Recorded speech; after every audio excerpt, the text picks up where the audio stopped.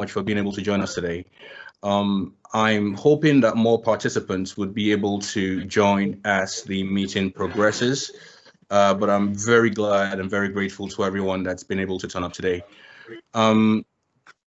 I think that when you see a meeting like this, it's kind of like the Japanese tea ceremony, right? So it's very aesthetic. It's very it seems very seamless on the outside, but a lot of work has gone on behind the scenes. And I just want to say a big thank you. Hi, John. So the ambassador has joined us. Good morning. Morning. So all speakers are here. So once again, thank you to everyone. And I was just going to say, I'm really grateful to all the speakers. You guys have been almost gracious in the way you've worked with us to make this possible today. Really grateful. Going on to the issue to be discussed today on security in Nigeria. I mean, I had a lot of conversations yesterday up until quite late at night. And the sense I get is that a lot of Nigerians for a long time have been concerned about the kind of deteriorating security, but not just concerned, there's anger, but increasingly there's also a sense of, I would say, fear, right? Fear that the 50-kilometer drive that you used to take for decades might no longer be safe. Fear that the gate that kept you and your family safe for decades would no longer be enough. Fear that your high fences, your barbed wires, your security would no longer be enough.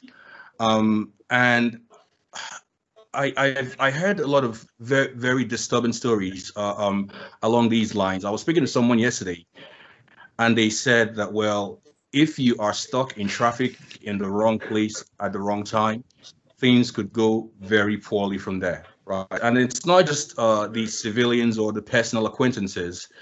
Just going to run through some of the things that have kind of popped up recently in terms of what the lawmakers have been saying. The Benue State Governor, Samuel Otom, basically called out the president and asked him to convene a national security summit because things were so bad. I don't know how many of you saw the video by Senator Smart Adeyemi, where he basically breaks down and kind of cries in the National Assembly, saying the whole thing should be shut down because the lawmakers aren't really doing their job. And Mohammed Sani Musa, the senator from Niger East, basically points out that Boko Haram are not only present in that state, they actually now collect a tax, right? It's so embarrassing where the government no longer fills these spaces where it should. And also considering that Boko Haram has been very dominant in the northeast of Nigeria, and Niger State is not in the northeast. You need to go through almost Abuja to get to Niger. But this is where we are now. Magashi, the defense minister, gave a speech around how Nigeria is bleeding. Nyesom Wike, the Rivers State governor, made similar comments, right? So I guess part of the question we're going to be asking today is, how did we get here? Right? For such a long time, there has been almost confusion in Nigeria around artificial security relative to long-term stable peace. For decades, Nigerians have used policemen, checkpoints, vigilantes, private street gates, barricades, security, metal barriers, right? And all these things to Nigerians meant security, right? But these aren't a substitute for long-term stable peace.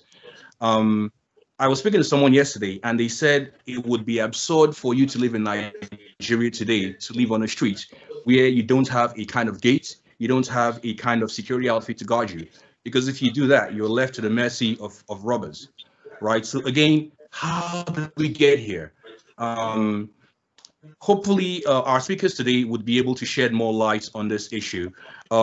Speaking of which, the first speaker we have would be Ambassador John Campbell. Really grateful to have you here with us this afternoon, Ambassador. Thank you so much. Ambassador Campbell we have insiders and outsiders in terms of security in Nigeria, and Ambassador Campbell is certainly an insider, very highly regarded amongst very senior circles in the country, former ambassador of the US to Nigeria, of course. And he wrote a new book, Nigeria and the Nation State, Rethinking Diplomacy Within the Postcolonial World. And in this book, Ambassador Campbell argues that the West needs to pay more attention to not just the security situation in Nigeria, but to Nigeria in general. I think that's enough from me for now. I'll introduce all the other speakers as we get to them. But for now, I want to pass it on to Ambassador Campbell. Thank you very much again, sir. The floor is yours. Thank you very much. And thank you for having me. And also thank you for the focus of this conference, a holistic approach to Nigeria's security crisis.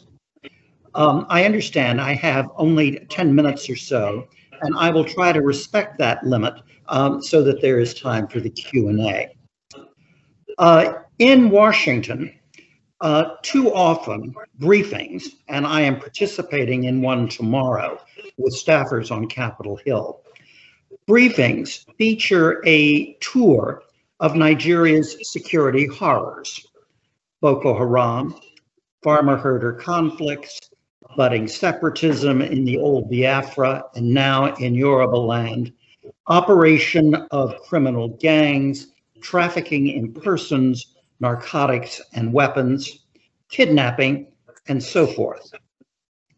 Boko Haram, with its beheadings, murderous infighting, and possible links to the Islamic State and Al-Qaeda, is always the star. The usually unspoken assumption is that these are the causes of the breakdown of security, rather than symptoms of a deeper malaise that interacts with more immediate events and usually in a local context. A potential root of our limited understanding of the breakdown in security in Nigeria and also in much of West Africa is the concepts and language we use to think about it. Articulated first at Westphalia in the 17th century, the concept of a nation state has been widely applied to the post-colonial world. Very often, it does not fit. For example, unlike a conventional nation state, Nigeria lacks a unifying national identity, and its people little identify with the formal Nigerian state. Nigeria was created by the British for administrative convenience. They cobbled together more than 300 different ethnic groups that had little in common and had never been part of the same political entity. They certainly did not share a common religion, language, or culture, usually the precondition for most, but not all, but for most successful nation states. Nigeria was a newly created artificial entity, and the creation process was fast and short-lived. The final amalgamation of the disparate territories occurred only in 1914, and the British left in 1960, 46 years later. Compare that with my native Virginia, where the British were present for 176 years and established institutions of representative governance and accountability that continue to this day. Moreover, many Nigerians will tell you that the country remains a colonial entity. The British have been replaced by indigenous elites as distant and unaccountable to the people as the British ever were. Post-independence, in the aftermath of coups, civil war, and oil, the Nigerian state was captured by a small cartel of self-serving elites that headed patronage-clientage networks. Greased by corruption, they cooperated across religious and ethnic divisions just enough to divvy up state oil revenue and office among themselves and their clients. They otherwise did little to improve the lot of the majority of Nigerians. The system that they created was remarkably resilient under both military and civilian rule. Elites were not a closed caste. They kept the state weak, but preserved it because it was the means by which they divvied up state wealth and office. Outside the elites, Nigerians became poorer and poorer. So much so that now international financial institutions estimate that Nigeria's severely impoverished are the largest in absolute numbers in the world, and that includes India with 6 times its population. Cursed by the economic distortions of oil, Nigeria went from being a food exporting country to one which imports food, and its vibrant manufacturing economy has largely disappeared.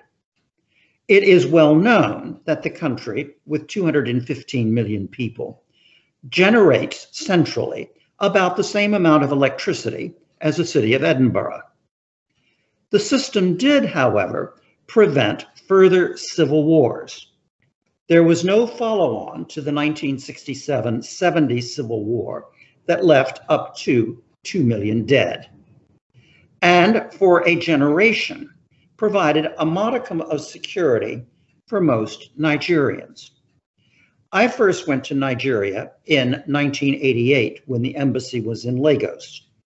In 1989, a group of 3 female embassy officers with a car, an embassy car and driver and lots of water, spent 3 weeks on a familiarization visit in northern Nigeria with no security whatsoever, and none was needed. I myself have been able to visit 35 of the 36 states, now almost unimaginable. At present, in 2021, embassy officers can leave Abuja only with very heavy security and exhaustive and extensive prior arrangements. The freedom to travel has largely ended. But the goal of Nigeria's political culture has been the preservation of elite wealth and privilege. That culture is now under assault, especially by jihadi radicalism and the assertion of winner-take-all ethnic identity, but also by the slow disintegration of central government authority. What is driving the breakdown? Part of the answer is explosive growth of population, growing much faster than the economy. Part of the answer is the consequences of climate change. More than 40% of Nigeria's arable land is now subject to periodic drought. And sea levels in the Gulf of Guinea are rising faster than in almost any other part of the world. Part of the answer is the alienation of many, perhaps most, Nigerians from their government and unwillingness to cooperate with the security services, which in any event are overstretched. Part of the answer is pervasive poverty, and especially in the North, part of the answer is a religious revival that promises justice for the poor through the strict enforcement of Islamic law. What about Al-Qaeda and ISIS, you might ask? We can debate whether its presence and influence is transformative or marginal. So, there are insurrections in the Northeast spreading to the Northwest and in the oil patch. Separatist sentiment is surfacing in Yorubaland and reviving in the old Biafra. Conflict over water and land often assumes an ethnic and religious coloration. Government policy toward insurrections, the hammer, has been a failure. But there seems to be no other strategy. What is the outlook? Many thoughtful Nigerians are calling for a fundamental restructuring of the state along democratic and federal lines. They envisage a sovereign national conference in which all stakeholders would be represented. But as recently as last week, President Buhari proposed to Secretary of State Blinken that the headquarters of the United States Africa Command be moved from Stuttgart to West Africa, closer to where jihadi activity is taking place. That would not seem to presage thinking differently from the approach of the hammer now being used. Thank you very much. I think I've used up my time, and I'm looking forward to comments and questions.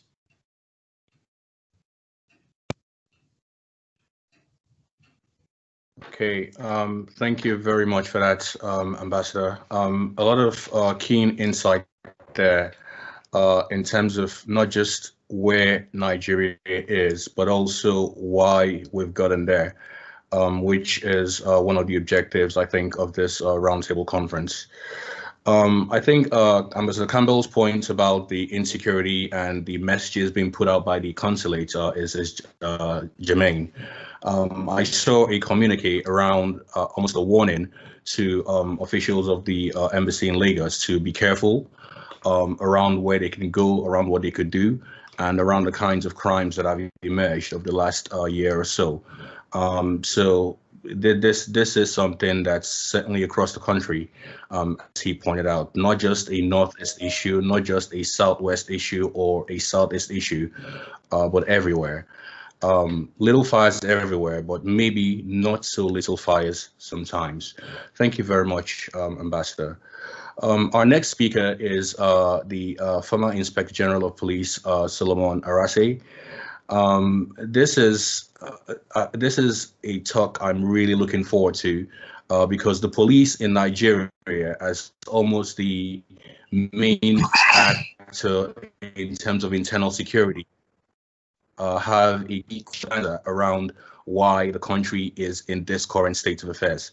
Solomon Arase was the 18th Inspector General of Police. And considering there have only been, I think, 21 in the history of Nigeria, that kind of tells you the importance of that position.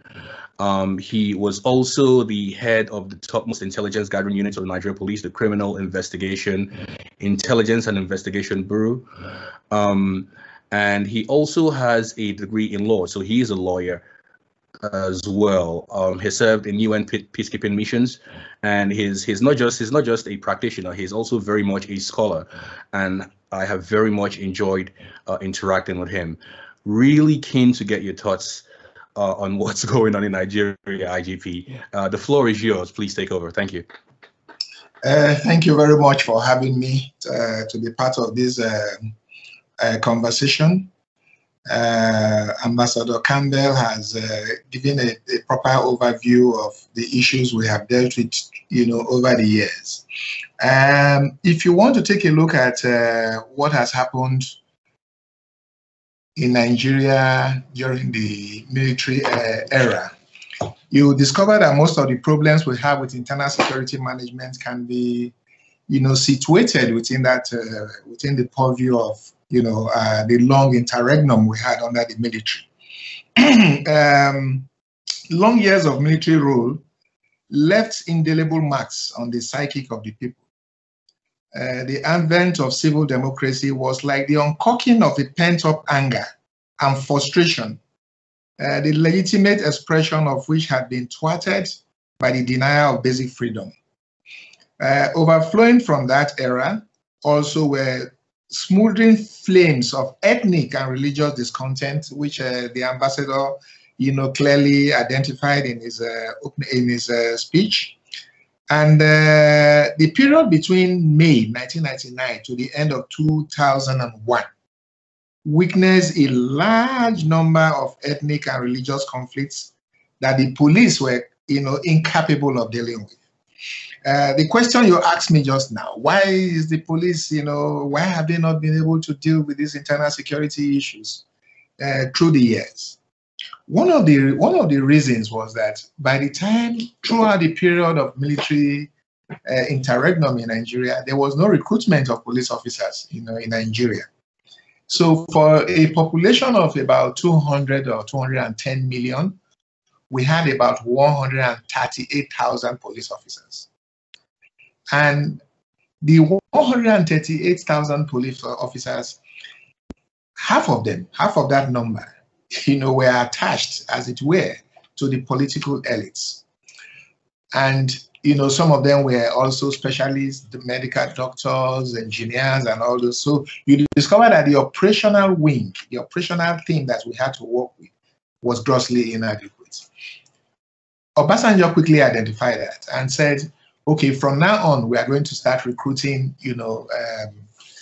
men into the police force. But that also had its own, setbacks, because to train an average constable or a police officer takes between 9 months and 1 year, five months for you to be able to train, officers. So the gap was already there. And if you know how military regimes, how they operate in most West African countries, you will know how the police in Nigeria, was in that strait. Now, the present challenges we are having is that crime in Nigeria, you can geolocate it. In the ambassador aptly mentioned, the Northeast is the epicenter of, terrorism. You had communal and this ethnic crisis. Some they call it identity. They don't call it ethnic, agitations. They say it's, people trying to find their, ethnic identity. We also have issues of kidnapping. That has become a very big problem. When kidnapping started in the South, in 1919 and 2001, it was like some group of people who were, agitating for the environmental degradation of, the South. It has not become a commercial enterprise. And even now, a lot of people are saying that it looks as if, the insurgency that we are dealing with, this is a branch of, it, because the people we are calling headsmen, headsmen, or what do they call them now? They have another name. They call those people. They say they are headsmen. Some are militants, and all these people, it is believed, are also working under. It's a criminal network that they are working together. We've also had political and electoral violence. That I'm sure you are very conversant with. Armed robbery has been there for some time, but it looks as if armed robbery is now taking a backseat because kidnapping has become more lucrative in the country. But one of the issues that we have to deal with in this country, which is also impacting negatively on the country, is this herdsmen farmers crisis and cattle rustling. This one has the potential of actually dividing the country into ethnic, shape, because a lot of people are going to ask questions. Are there no consequences for crime? If people, they commit crimes, they go to take over people's land, they kill people, is the police not there, as a main team that is supposed to engage in internal security to arrest these people and prosecute them? Because if you arrest them and prosecute them, then it means you are setting a deterrent that crime, there are consequences for crime. We've also been dealing with issue of illegal bunkering and pipeline vandalization, especially in the South-South geopolitical zone. Then the issue of proliferation of small arms and light weapons. That is a very big problem. Our borders are very, very porous. We've not been able, just yesterday or so, the president came up with a task force to see how they can mop up this, but the arms are already here. So you now start wondering how these arms are going to mop up. Then if you now come to the police force, the main organization that is supposed to deal with the issue of capacity, you know, at the strategic level, have we been able, do we have, you know, officers and men who are mentally mobile, who are deep, you know, with the concepts of, because whenever you talk about strategies of dealing with it, all the things you have here in Nigeria is community policing. But community policing cannot exist in a vacuum. Community policing must exist where you have the trust, you know, where the trust between the members of the public and the police is well cemented. The NSAS wouldn't have happened if that trust was there. So there is a vacuum. We must have to think, you know, outside the box. How are we going to make sure that this vacuum that has been created over the years is bridged? That is why a lot of people are saying, is it only community policing that you have as a strategy for dealing with internal security? What about predictive policing? You know, or what you call intelligence-led policing, where you don't put people in custody before you start shopping for evidence? Can't we, our custodian approach to internal security management, can't it be properly managed? Our detention centers, can they be more friendly? Can we ensure that our people who ply the highways, they are treated with a lot of respect and dignity that they deserve? This is the only thing that you can use in winning the hearts and minds of the people. And when you win the hearts and minds of the people, then information flow, you know, which are originally processed into intelligence, will be a fait accompli. Let me quickly say, you know, I am an optimist. I believe that the issues we are dealing with can be resolved. All we just need to do is to have the political will. Between 1999 till date, we had 4 police reforms to deal with all these issues of, you know, social disorder in our country.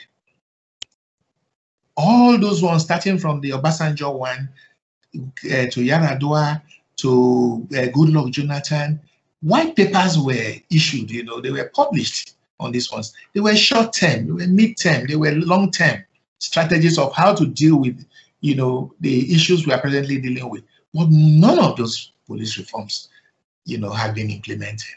So, you know, when the NSAS came the other day, they said, oh, they were setting up a panels of inquiry. I said, to do what? Why can't they go back to those, you know, police reports we've had, 4 of them, with you know, the white papers published, all the issues that we know are being raised now, incivilities, human rights abuses, you know, extrajudicial listing, tunnel view, profiling of people. All these are issues that, you know, have been dealt with in those police reforms, and they are there hanging there in the shelves. So if we can take a look at those ones, I'm sure that part of the issues that we are dealing with in terms of training, in terms of, you know, recruitment.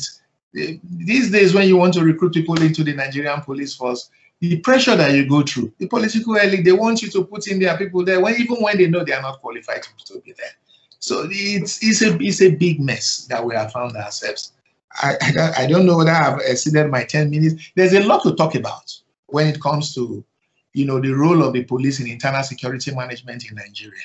But I'm sure I have exhausted my time. But if there are questions or there are gaps you want me to fill along the line, I'm here to do that.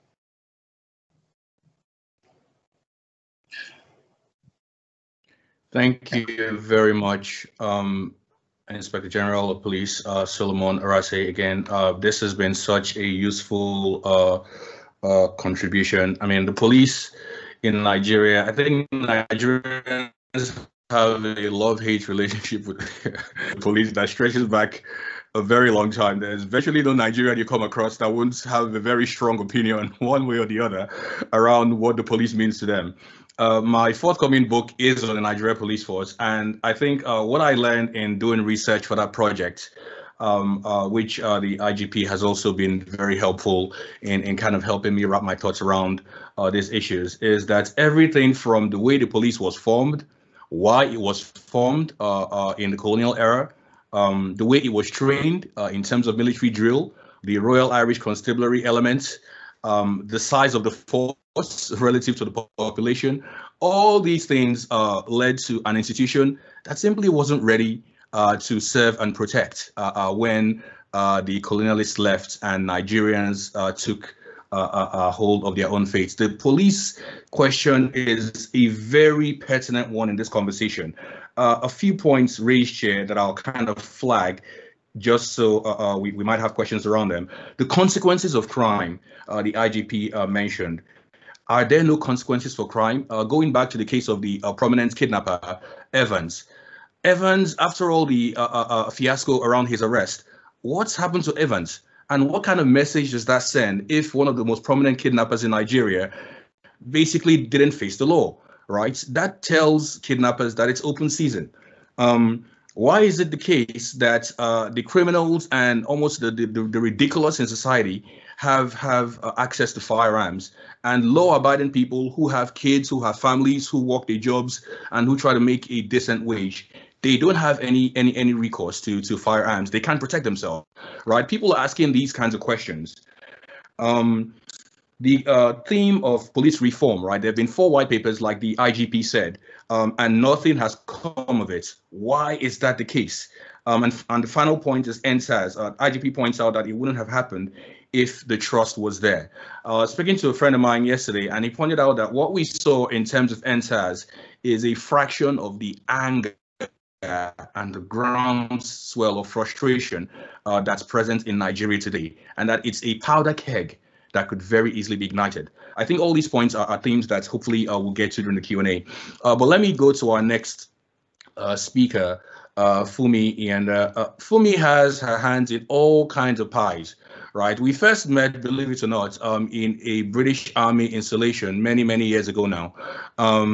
She has interviewed a lot of the top people in the country, including the current president. She is a film producer.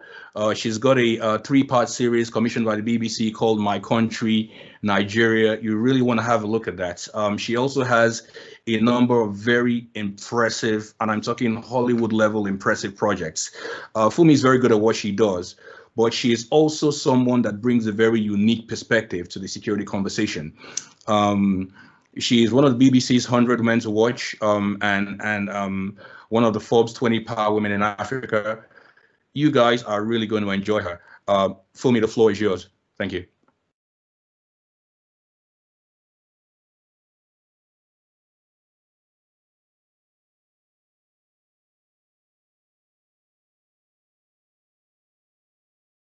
Fumi, I think you're on mute.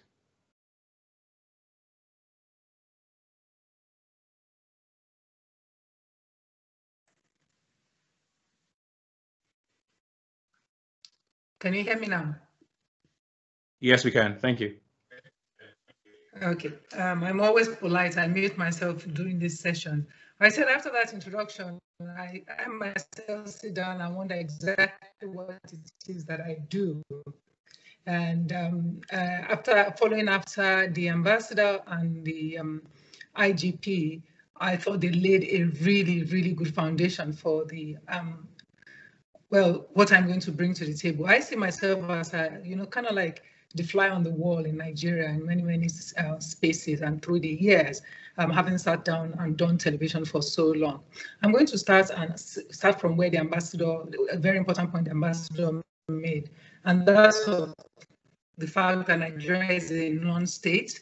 And if we pare back a little to what Nigeria really is, we must think that if we take into consideration the history of slavery and colonization, you have brought together over 300 different cultures who do not trust one another, because for over 500 years, they've been raiding and slaving and so on and so forth. These are fault lines that already sit in the darkness, waiting to jump at the people at any given time. That said, the question I wanted to ask is, the military, we said post-military. Is Nigeria really post-military? The current President Muhammadu Buhari, is maybe one of the last of the generation of men, and I repeat men, who were in the army at the beginning of the war, who were part of the original coup that led to the war. I'll go back a little bit later on to that particular point. And that's to say the sense of the military pervades throughout Nigeria's consciousness up until now. The other question to ask is, what sort of security forces does Nigeria have? The Nigerian security forces were designed originally to protect the British and their interests. I'm sure that that's going to come out in your book. And in that say, therefore, they're doing their job, because who replaced British interests? A small band of Nigeria's elite, a patronage-based elite that's unimaginative and non-innovative, because it's never had to. Because of course, soon after independent Nigeria discovered oil, and it was time to just play for this elite. In sitting and doing my job, I'll say this: that one of the reasons why the security issue has become so frightening to many people is because all of a sudden it's well, not all of a sudden now. It's really in the front gates of Nigeria's small patronage and non-imaginative, non-innovative elite. Because for years, the average Nigerian has been dealing with this. For example, my mother disappeared when I was 9. Nobody ever found her. Nothing ever happened. Nobody told us what happened. I remember the first time I heard the word armed robber in my life. I was maybe 5. My mother was saying to me that there had been an armed robbery next door to us. And I remember being shocked at the idea, because I asked her, what's an armed robber? And she said, somebody who brings a gun to your home to rob. Prior to that, I knew about, what do they call them? Them burglars. There were no armed robbers to my memory. It must have been maybe 6 or 7 actually around about that time. I remember that conversation very clearly because it really, really scared me. It was important one time in Nigeria that was, because that was in the early 70s. I was born in 1971. So the first time I would hear about armed robbery would be in the 70s. And older people have corroborated that prior to the Civil War, we didn't have that much weapons out there and that many unemployed young men who therefore needed to find, a way. And I'll go back to how crime became the rational thing to do in Nigeria. And I really want us to take this seriously, that crime and corruption became the rational thing to do in Nigeria. And that's not to say that it's the right thing. I said the rational thing. After the Civil War and the first set of proliferation of arms in Nigeria, you then started to have different layers of that happening over and over again. After that, of course, we had the period of post-war, we had period of prosperity with oil. Also, side by side with all Nigeria's challenges must be to measure what the oil prices internationally were also doing at that time. From then, we went on to the 80s, and the 80s were what they were. Then the coups of the 80s that brought the next set of military officers into the country, and what they did throughout the time to try and solidify their position of power by decimating institutions, decimating culture, education, and all that happening at the same time. By the end of the 90s, you had a new set of crime coming, and that was when we started to talk and hear about the use of the credit card fraud. It was drugs and fraud. After that, you had a new wave that started with the agitation for liberation of the Niger Delta and resource control. With all of that came militancy. After that, at the back of that, armed robbery continued. Other forms of crimes continued. Kidnapping itself became an issue around about 2004, 2000 and thereabout. A lot of that happening around the southeast and southwestern part of Nigeria. Prior to that, the north seemed to have a different sort of problem until, of course, Boko Haram came upon. I could go into a comparison if we start putting side by side some of the things that were happening internationally and what was happening in Nigeria and how that affected Nigeria's own trajectory with security. I also remember that as a TV presenter, I would sit on the breakfast show in the morning and people were coming from different parts of Nigeria to tell stories of what was already happening. As far back as 2003, I remember people, up to 100 people came to the studio then, mostly women. They had come from Kaduna State. and had escaped some pogrom that had happened in Kaduna State. There are also people coming from the Niger Delta area where the security forces were crushing people's insurgency. I remember Odi, because I interviewed quite a number of people from that community at that time. So throughout the years, down the decades, this the pot was sort of boiling, and we sat in it. What was happening? What then happened with Boko Haram, of course, was, I remember clearly actually in 2006 when we were having a conversation at the Tutu Fellowship, and I said, what do you think would happen? Because how are people coping with the resource issue? Because I really think that as all human societies, Nigeria's real issue, aside from being, because it is a non-state, because the monopoly of violence for the state, which the state should have, has been directed not as protecting the people, but as securing a small elite that benefits from only one major product, and that's oil. That means we are not developing other forms of resources. We are not developing human capacity. We are also not developing technology and innovations. So it means that the people have to pare back to the most basic way of surviving. And the most basic way of surviving is selling something. If you're not selling a commodity, then you are selling human beings, which at the end of the day is what kidnapping is. That's what you steal a human being and you ask for ransom. If they pay you, you give it back. If they are not paying you, you kill that person. And really, that's what it is. And so you have that situation going down until the time of Boko Haram.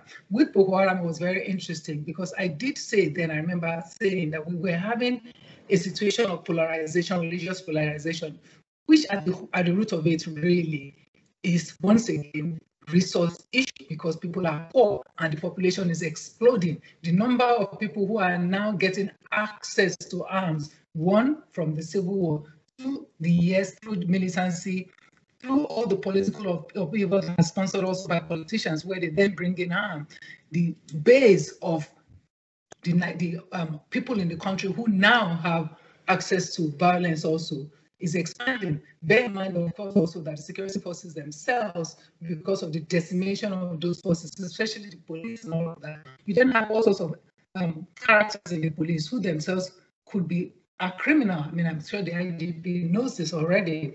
So then the base for monopoly of power among people becomes wider in competition for the monopoly of power in the state. That continued through the years until you got to Boko Haram, where it hits a point that was actually a little more dangerous, because you're now dealing with people whose quest for resource is not just about surviving, but also bigger than themselves. This you must also juxtaposition with extremism also coming from the southern part of Nigeria.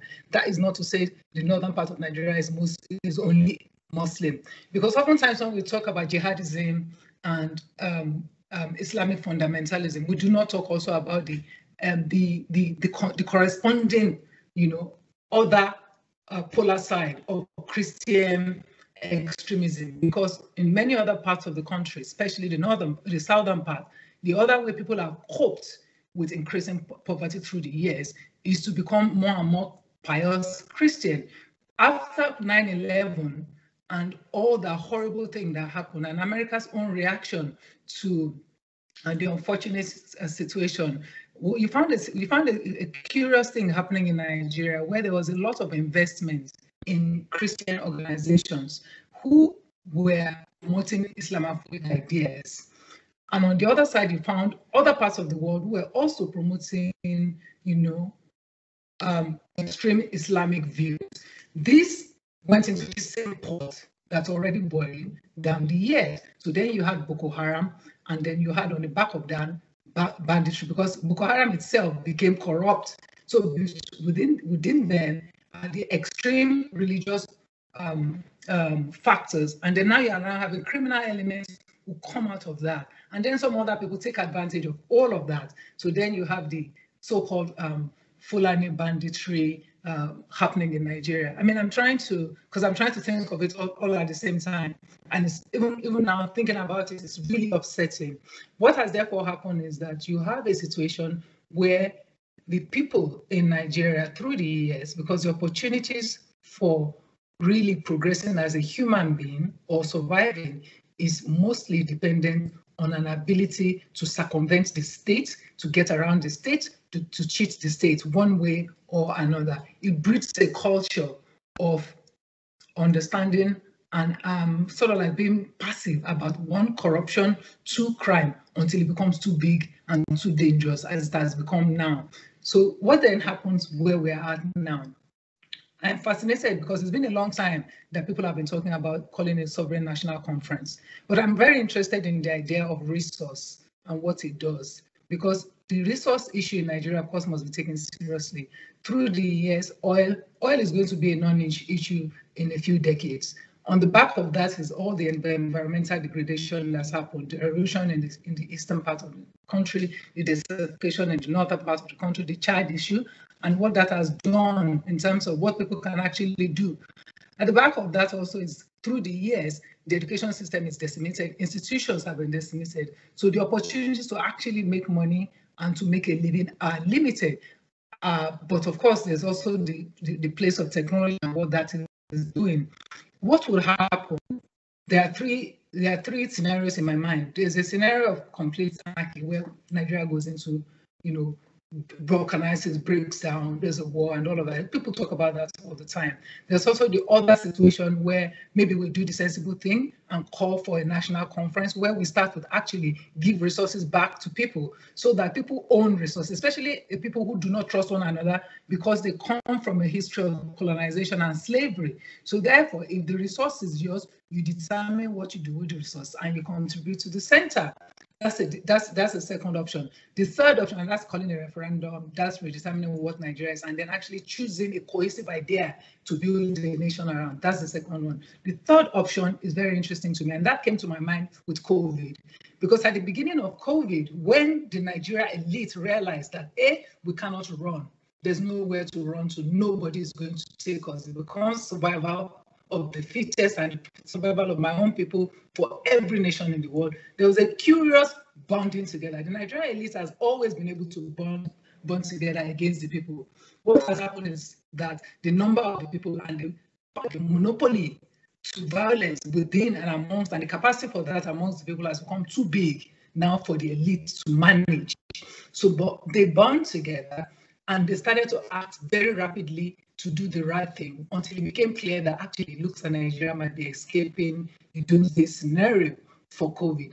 I'm then thinking, what would be in the best interest of the elite? Bear in mind that through the years, because of these same issues, we have not been lucky enough to allow a situation where more clever people, especially women people, got into positions of power and opportunity. So maybe we could have more innovation, maybe we could have more creativity, maybe we could have more imagination. But with the situation on hand, where one, for the first time, I think the elite is properly scared, the people are properly scared and angry. You have an army of younger people who have other forms of power, some of it that has to do with technology and also resources that the state cannot easily touch. I'm talking about cryptocurrency and all of that. What happens if those kind of people were to somehow be able to circumvent the current elite, especially as a lot of them are militarized, order, and going to pass on naturally? Those are the three scenarios I'm interested in whilst looking at the future of Nigeria. Thank you. Fumi, thank you so much for that contribution. Lots of key points to emerge there. Just very briefly, I'll highlight a couple of them. That question of a national conference, and if that would ever come to light. And the second point to raise is this idea that 300 ethnicities kind of juxtaposed, not just juxtaposed, but also actually just forced to meld into a single pot where not all these ethnicities trusted each other. What happens there? And the third point, and this was a recurrent theme throughout Fumi's contribution, is this question of armed robberies. And my thesis is that I've been trying to develop is that armed robberies in Nigeria really emerged at the tail end of the Civil War. And I think that the Nigerian government has, and I go into a lot of detail about that in one of my forthcoming works. And I think that the Nigerian government has only ever responded to the symptoms, right? Examples would be the decree number 47 of 1970, right, that legalized the public execution of armed robbers, right? And I'm sure some of us might remember the very large public executions at Bar Beach, right? People screaming on television, Oyenusi, Folorun Rusho, A.K. Onilis, Mighty Joe, Ishaku, all those lot. And then later on, there were even more of them. And then when Buhari comes to power, he then puts in the Robbery and Firearms Special Provisions Act of 1984, right? Again, almost trying to treat the symptoms. And then you had the likes of Anini come through, and those two were executed. Then you had the special anti-robbery squads come through in Lagos in the early 1990s. But again, trying to respond to the symptoms. And I think that this kind of confusion between artificial security and long-term stable peace is something that's really endured. Okay, our final speaker and our anchor for this event, and I'm going on record to say this, that there is no academic I respect more in the whole world than Professor Funmi Olonisaki. Deep respect. I mean, Funmi is just, I mean, her record is so strong. I don't think there is a more prominent professor of African security in the UK today. And she is the Vice President and Vice Principal International and Professor of Security Leadership and Development at King's College London. She founded the Africa Leadership Center, which aims to build the next generation of African scholars. She has worked with the UN. I would spend at least approximately 6 hours just reading out what she has accomplished in the last 6 months. So I'll kind of truncate this and just let Professor Olonisaki come in here and share her thoughts. Thank you. The floor is yours. Omeni, you have sufficiently embarrassed me, and I know what my sister Funmi, that was talking about at the beginning of her own presentation. But let me thank you for, and you and your colleagues for putting this together and for this kind invitation today. I think this discussion couldn't be more timely, and I have listened to our three speakers. They have spoken eloquently and gone to the heart, to the substance of the challenge of security in Nigeria. So I want to do 3 sets of things to bring us to the end of this set of presentations and into our discussion. The first is to give some conceptual treatment to this challenge, to the set of challenges that we have outlined here. The second also is to give some context to what we've heard and maybe also surface some ideas. You've done that also very robustly in the last half an hour or so, or many. And the last is to argue very strongly. And at the heart of this, I am trying to make a case for what I call a grand armistice for Nigeria.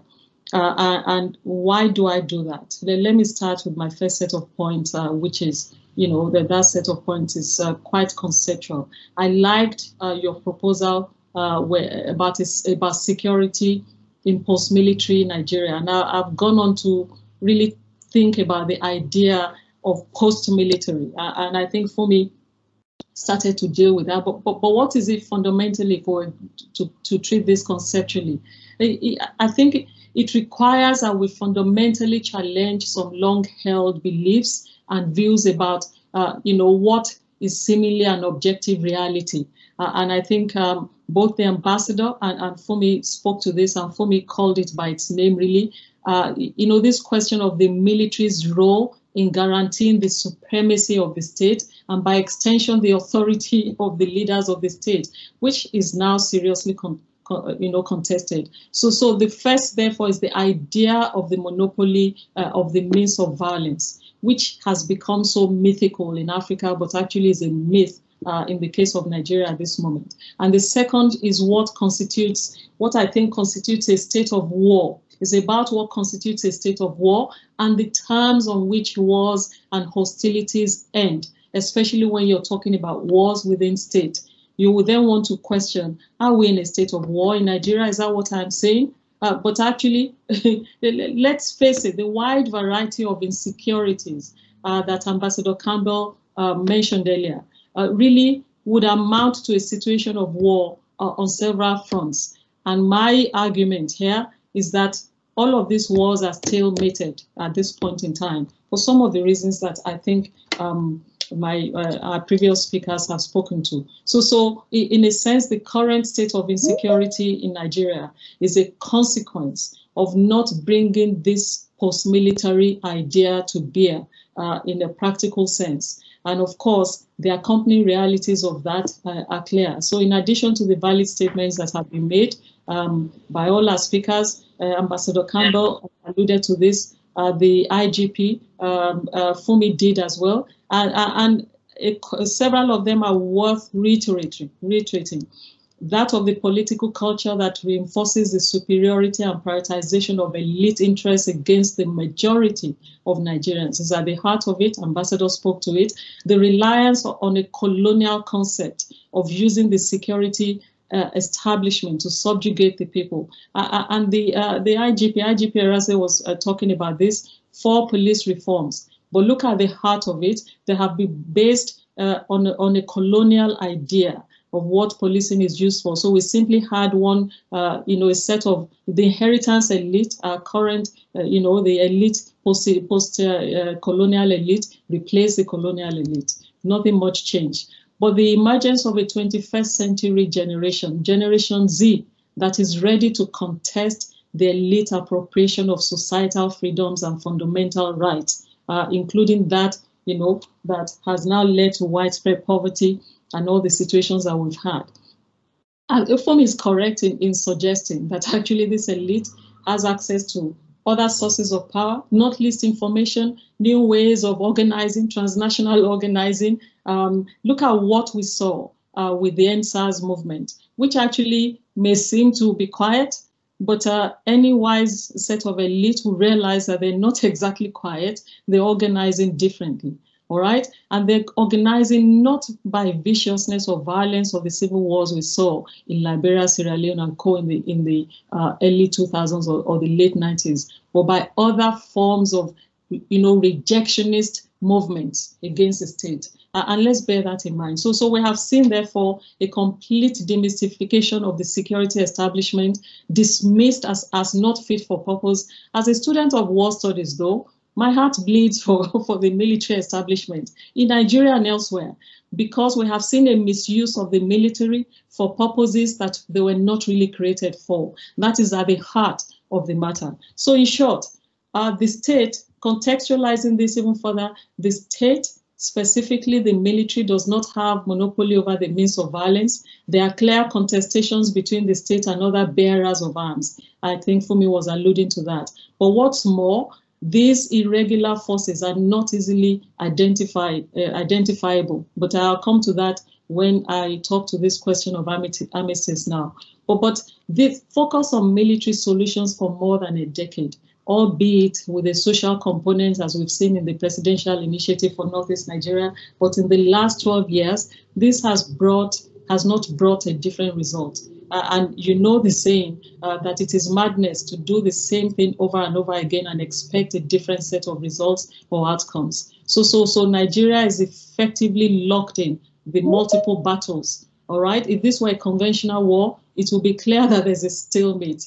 Or indeed, what we have is stalemate on all fronts, and no part of the country is left untouched. I need not rehash what has already been eloquently described by these 3 speakers. So my central argument here is that really there's a basis to pursue a strategic peace in Nigeria, all right? And we need to start with a grand armistice. It is the minimum that we require to bring an end to the violence on all fronts in Nigeria, particularly against innocent, ordinary citizens. It's an important first step. It's by no means a panacea, okay? It's an important first step because the collective search for lasting peace has to start from here, all right? It is an agreement by all the parties to cease hostilities pending an agreement to find stable peace. The state can no longer, and I think that's the attitude we've been seeing for some time. The state and leaders of the state can no longer claim to want to be victorious against their own citizens if peace is supposed to reign. How do you find peace when actually you've turned your security establishment to fight the very citizens that you're supposed to protect. It will not work, and it cannot be a continuous solution. And this call for the call for Africa Command is it's a very, very difficult, slippery slope. But the key question intellectually and practically, if I'm arguing for a grand armistice for Nigeria, can armistices in a sense be said to apply within states or in situations where official hostilities were not actually in the first instance declared? So yet in Nigeria, you have hostilities that have manifestations that are not in the form of conventional warfare, for which conventional forces have had to respond. It is not what form of violence, what form violence takes, in a sense that ought to matter more than the fact of the violence and the impact on the people and their way of life, their daily life, which Fumi has spoken eloquently to. It is clear that the security apparatus can no longer contain the degree or the range of violence that exists in Nigeria. So this instrument itself is stretched beyond its capacity. It's been abused by the governing elite and can even be said to be misused for crises that could not be solved, that could be solved rather by other means. So the assumptions that are already implicit, and I think it's even more than implicit if you listen to some of the points that have been made, that the military is ill-equipped to fight this kind of unconventional war, all right? Nor is it its remit to tackle the non-military security challenges posed by all the banditry, kidnapping, and so on that we've seen. There are underlying structural forces, issues that have to be dealt with. So we are in a stalemated situation.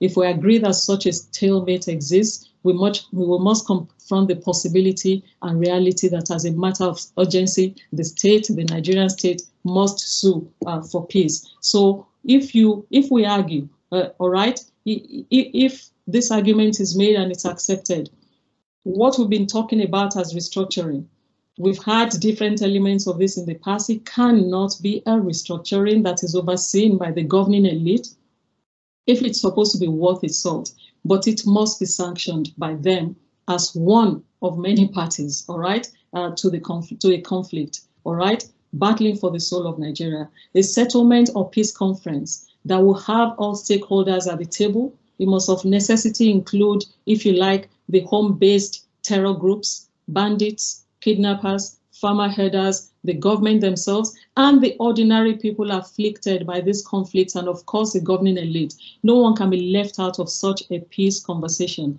And I'm deliberate, I've referred to conversation elsewhere. The notion of it is not that you're dialoguing alone. It's you need to deal with both the overtness and the covertness of it, because even the violence itself is part of a conversation with the state. It is not a matter for elites only. It's a matter for all Nigerians, whatever side they have been on in the last 2 decades. And of course, this idea seems really controversial on the surface of it, because you'd say, how do we negotiate with terrorists and so on? But really, you can look at the controversy and say this will accord undeserved degree of legitimacy to the battle bandits, to Boko Haram, etc. The message this sends is that the Nigerian state has failed to maintain its primary responsibility for the maintenance of law and order. And yes, it has. Let's not begin to romanticize that. You might argue that it's unrealistic that we are proposing armistice and a peace conference with enemies of the state, if you like, most of them unseen, bandits, kidnappers, and so on, who operate in opacity. But you can argue that these actors, even if they're unseen, they're not unknown. Boko Haram, ISWAP, farmer herders, they all have, IPOB, name them. They all have important stakeholders, and they're supported by social system for all the reasons that Fumi, the IGP, and the ambassador have talked about. So if this seemingly absurd idea were to be agreed to by the governing elite, who stand to lose or gain, depending on what they see. If they're short-sighted, they think they have much to lose for the purpose, for the reasons of the political culture that has been mentioned by the ambassador. But if the obstacles are overcome, and I'm about to wind up, Omeni, the outcomes to be sought must not be in doubt. They must be clear to everyone that you need some kind of grand bargain. Its terms have to be clearly set, and the blueprint for peace and stability in which every citizen has a stake must be secured. And it cannot be in some narrow restructuring conversation that we've been having. Nothing short of this would do. It must be a national conversation that brings together the silent, the marginalized, the powerful, the influential, and the conversible spaces have to be well defined. And you know about those conversible spaces in conversation theory. So of course, I'm not naive enough to think that this will not be a hard pill to swallow for the governing elite, and also many of the law-abiding citizens who have already been polarized in many ways. The country is too polarized, but we have to really think about the consequences of not doing this. So in reality, this will be the renegotiation of the Nigerian state, which has been long overdue, of a colonial state, which is long overdue. If due to a stroke of luck, we find a critical mass of Nigerians who find the idea of a grand armistice plausible and possible, it will be a masterstroke. For this is how fast the security situation needed to deteriorate in order to negotiate or to renegotiate a state that would deliver security for the collective and not just a chosen few elite, as has been said. The alternative is to face a situation where Nigeria's governing elite will sleepwalk, if you like, into a state of anarchy. And I fear that we're already doing that. And it's not a military solution that we need. But if we don't do that, then we will have no choice but to return to the place where we should, we should have gone in the first instance. If we don't heed this advice now, we'll still return to the idea of a grand armistice. This is a proposal I wanted to put on the table as a way to close our conversation. Thank you so very much. Thank you.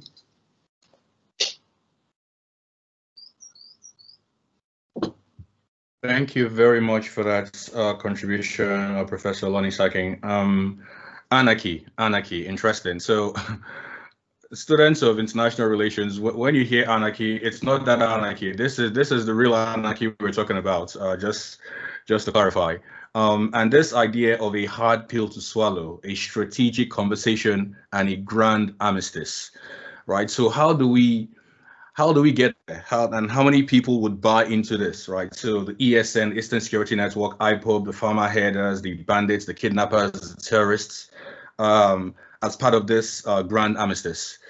It's a very interesting thesis. I'd like us to kind of talk a bit more about that during the Q&A, which we're going into imminently. I just want to highlight one other point here. This idea of the emergence of Generation Z and this kind of disparity between them and the elite. For decades, that has always existed in Nigeria. The difference now is that Generation Z, they have access to Instagram, to TikTok, to Twitter. They can see people all across the world, and the fact that they are youths their age that are thriving. And they say to themselves, why them and not us, right? Why does Miley Cyrus get to do what she does and I don't get to do the same thing? And these questions kind of emerge, and there's a lot of anger as a result. In other words, the elites can't pull the wool over the eyes of the common people, in quotes, the way they could in the past, not with Gen Z. Okay, so such a good conversation. I'm going to waive my right to ask any questions and open the floor directly for a Q&A that I hope would be enlightening.